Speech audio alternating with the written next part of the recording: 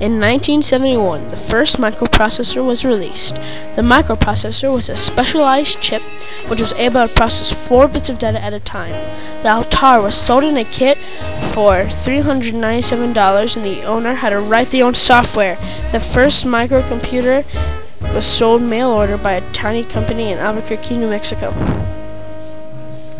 The Altair got its name from when Roberts asked his daughter for a high-tech sounding name, and so she thought of it from the TV series Star Trek. Roberts estimated if he got lucky he would sell enough computer kits to keep his business afloat, while he looked for other revenue sources. Possibly 200 kits a year would be enough. Like many things which have happened in the microcomputer industry since, he had absolutely no idea what impact his computer kit would have on the future world. After an article appeared, the phone started ringing off the hook, and Ed Roberts and the rest of the world was soon amazed at how many people wanted their own computer. Once, they even sold 200 computers in one day over the phone. Now Roberts realized that his Altair computer needed software. Only hackers would tolerate programming in zeros and ones, and an easier language was needed. PC explosion. Following the introduction of the Altair, a veritable explosion of personal computers occurred.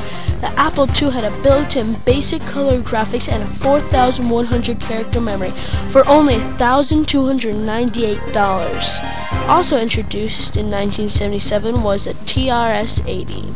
At this time, only Apple and TRS had machines with disk drives.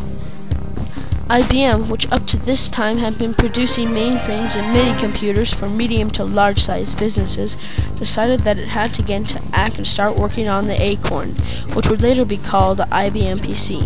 When it was introduced, the PC came with 16,000 character memory, keyboard from IBM electric typewriter, and a connection for a tape cassette player for $1,265. By 1984, Apple and IBM had come out with new models. Apple released the first Macintosh, which was the first computer to use a mouse and GUI.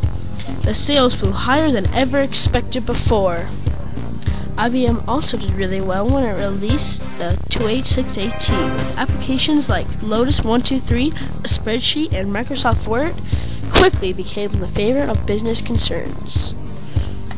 So as I come to the conclusion to my report, I'd like us all to look back on how much we use computers today and how much they went through to get here.